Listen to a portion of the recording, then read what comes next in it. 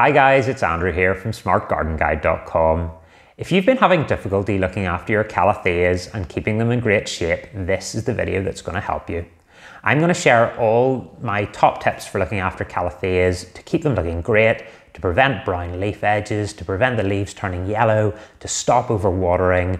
I'm going to tell you how much humidity, what temperatures and how much lighting your Calatheas are going to need to keep them thriving, growing strongly, and so that you get a lot more enjoyment out of looking after your Calatheas. So Calatheas do have a reputation for being a bit tricky, and that is true. They are a little bit tricky. They're a fair bit more difficult than a lot of other common houseplants. But in the grand scheme of houseplants, there are plenty of plants that are much more difficult. So really, it's just a matter of getting a few key things right with Calatheas and you'll be absolutely flying. I've got a few of my own Calatheas here just to share with you, just to show you the variety that's available within the Calathea genus. I mean, they really are fantastic. There's so many colours and leaf patterns and leaf sizes and shapes and growth habits that, you know, I own quite a number of Calatheas, and certainly it's a genus that I'm going to keep adding more and more to my collection because I really do love them. So I'll just go through some of the plants that I have here, and we'll chat generally about some of the care tips. So the first one I've got here is my Calathea Goeppertia, and the other name for this is Calathea Jungle Velvet. So this is, I think, probably one of the only sort of velvet leafed Calatheas. It is, in my opinion, the most gorgeous Calathea that there is out there. It gets these lovely large leaves with this deep green leaf surface, and then underneath you've got these purple, purple leaf backs.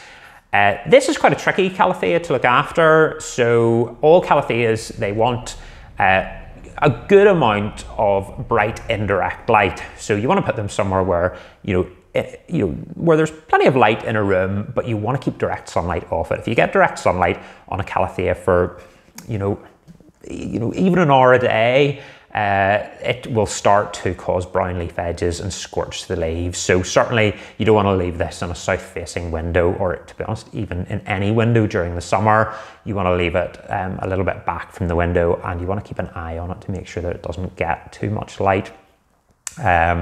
Certainly if you do start noticing brown patches on the leaves or big brown leaf edges, lighting is one of the first things to consider.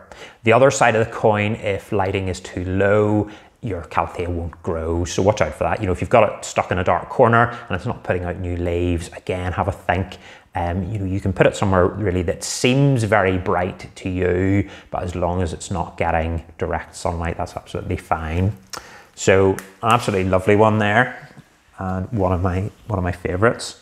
Actually, that's while we're on that, I'll just show you this thing here. And most Calatheas, their new leaves emerge all coiled up like this. So you can see it tightly curled, because Calatheas grow from a rhizome, which is a modified stem that's under the ground. So the roots grow down from this rhizome, and then the new leaves sprout up.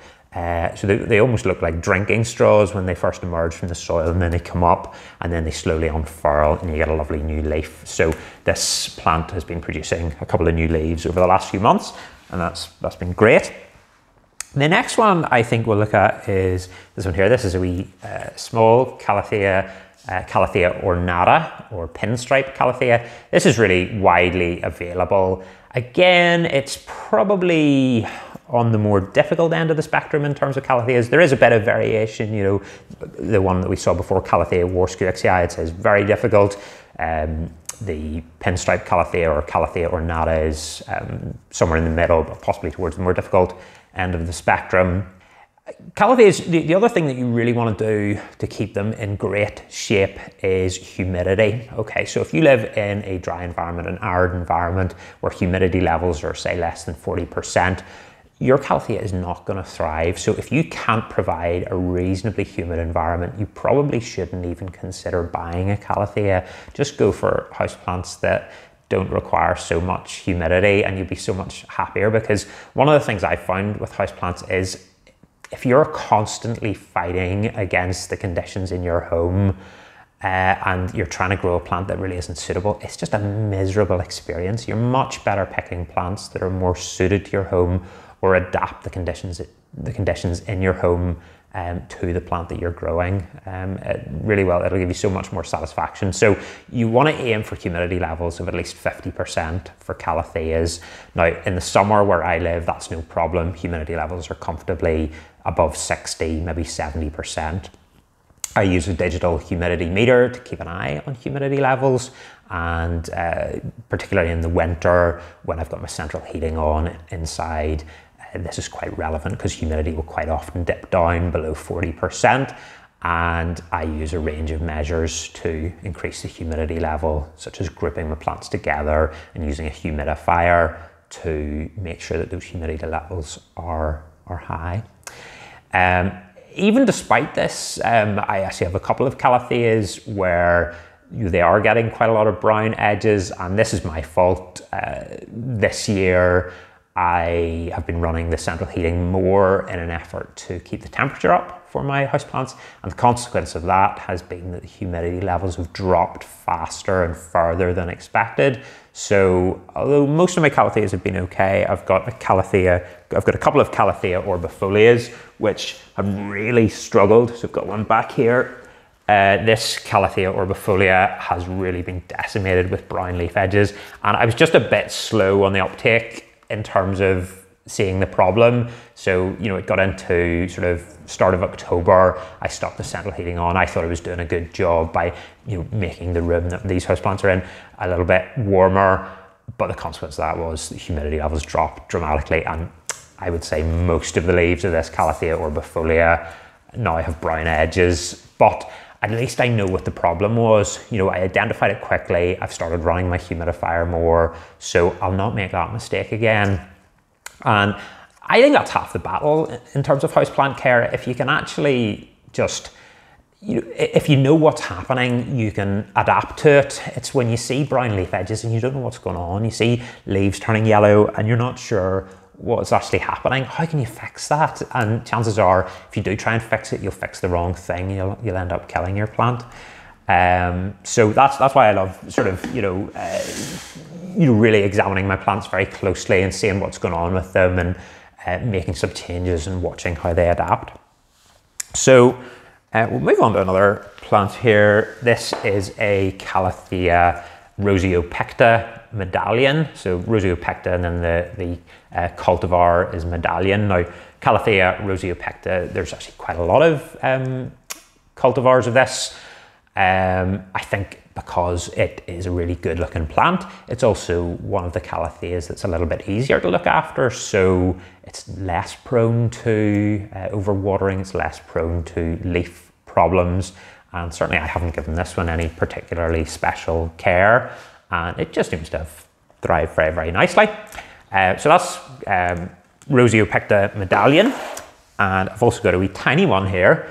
This is Rosiopecta dotty, and this, well, I've already said Warskisia was my favourite, but this is probably number 2. I just love the leaf coloration, and the really dark green leaves and the pink accents are amazing. I bought this from a local supermarket and it only had about 3 leaves. I've probably actually bought it about a year ago now, and well, initially I brought it home and it actually didn't do great. It just sat and one of the leaves died and it only had 2 leaves left. But I just focused on providing good lighting, keeping the soil moist and making sure the humidity levels were good. And sure enough, last spring, it started just producing leaves, and it's just produced new leaf after new leaf after new leaf, and it's really thriving. So I suppose that brings us on to watering, because after lighting and humidity, watering is definitely the next most important thing about looking after Calatheas. So you can't let Calatheas dry out too much, and you can't overwater them, and they are quite sensitive. Their roots are quite delicate, so if you forget to water this plant and the soil dries out completely, again, the lower leaves will start dying, it'll start getting brown leaf edges, brown leaf tips, and you'll destroy the cosmetic look of your plant. And that's bad, but if you start watering it properly again, it will grow new leaves and you can revive the plant. So with Calatheas, generally what I do is I water them thoroughly, soak the soil, let it drain really, really well, and then keep an eye on it every couple of days. And once I feel the top sort of, well, for this plant actually, because it's in such a small pot, once the surface of the soil dries out, I'll water it again. Some of my Calatheas that are in larger pots, I generally sort of leave it until about the top 1 to 2 inches of soil feels dry to the touch. Every plant's a wee bit different. Every Calathea is a bit different. It depends, what pot you're using, what soil you're using, the size of the pot. One of the worst things actually you can do when you're watering Calatheas is plant them in a pot that's too large. So there's a small plant in a larger pot. You water it, the soil gets really wet, it gets a bit soggy, it takes a long time for that soil to dry out, so the plant is exposed to soggy conditions for a long time, and you're much more likely to cause your plant to be overwatered, and an overwatered plant will often get root rot. This happened to my Calathea zebrina. I knew the soil was a bit heavy, I knew that it was in too large a pot, and I didn't do anything about it. I was just pretty careful. It was thriving. It was growing loads of new leaves. And just at the point when I was totally happy with it, the leaves just started going a slight tint of yellow all over.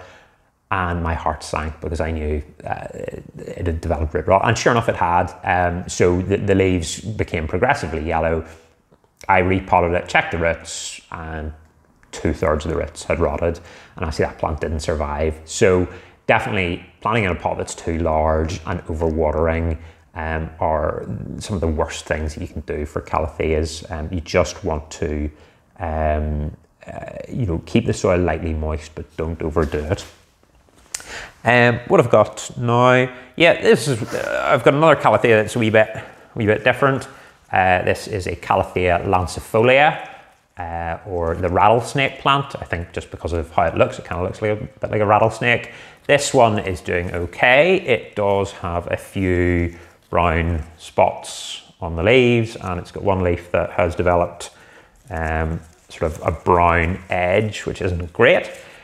Interestingly, sometimes you get a brown leaf on or a brown edge on a Calathea leaf if the leaf comes into contact with another leaf, if it's pressing against another leaf, and certainly if there's a bit of trauma to that leaf.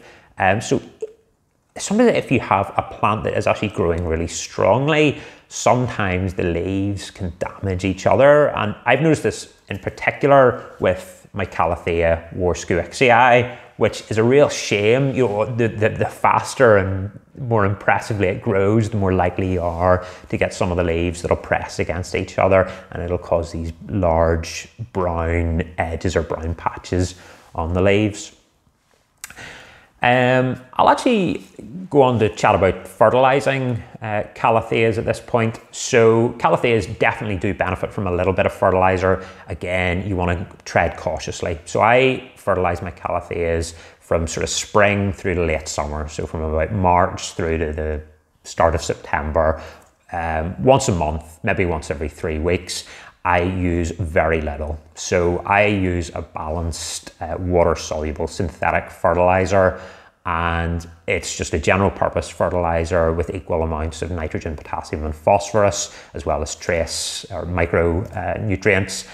It is a fertilizer that's designed for all plants outside and indoors. So the instructions on it say one thing, but basically I ignore them and I make it up to about 1/4 to about 1/2 at most of the strength recommended for outdoor plants.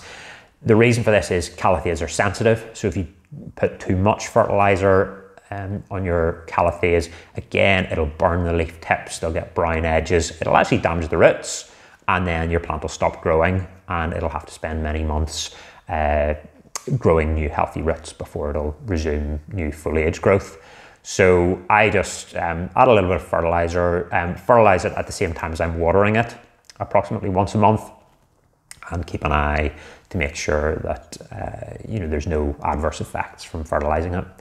The other thing I generally do is about a couple of times a year, I will flush the soil because all that fertilizer goes into the soil. Some of it's taken up by the plants, but some of it will accumulate in the pot, in the soil.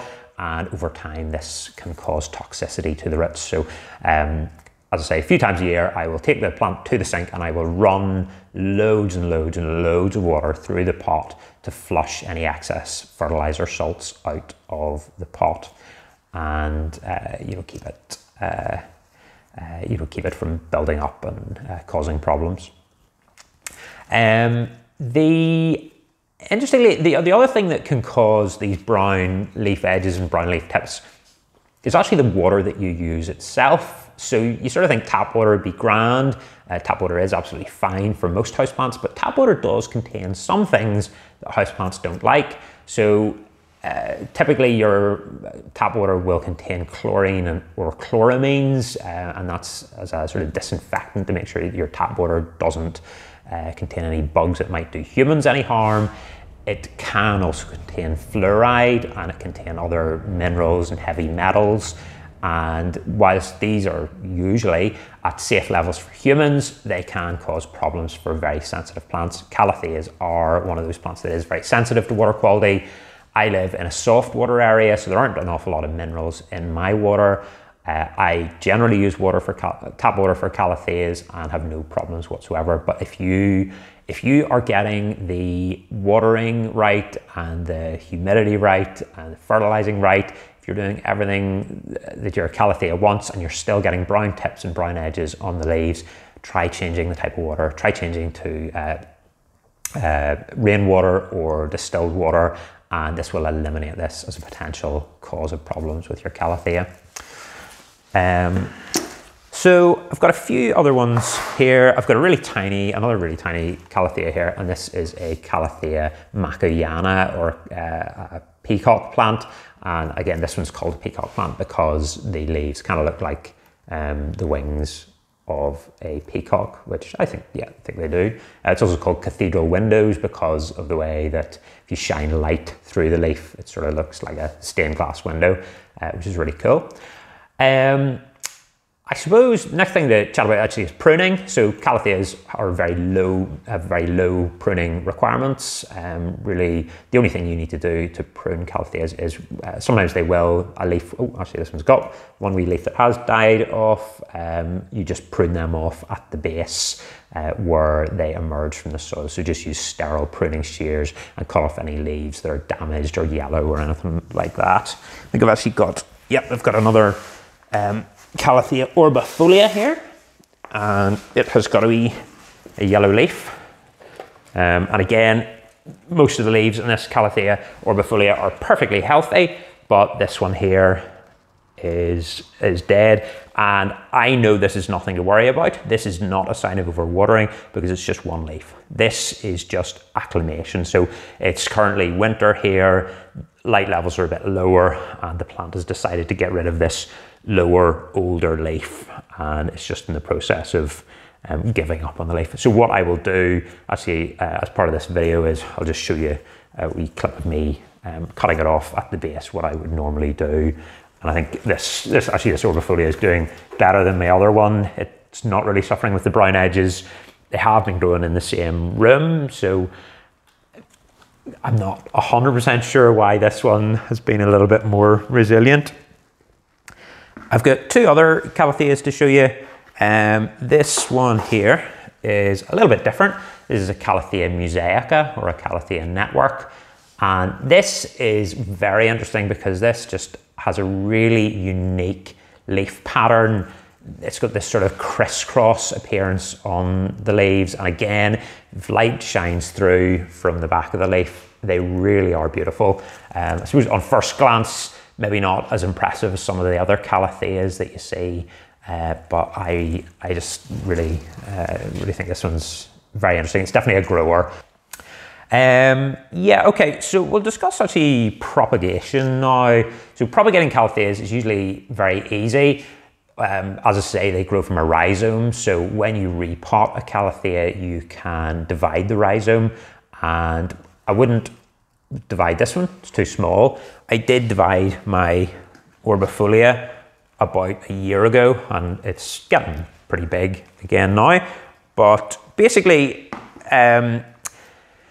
you don't want to just propagate a Calathea whenever you feel like it. You generally want to do it whenever they are growing out of their pot, because Calatheas, they don't really like to be repotted. They don't like their rhizome to be divided, and they can struggle for a wee while after you do this. When I repotted my Calathea orbifolia, it was huge, it was thriving, it was actually looking a hell of a lot better than it is now.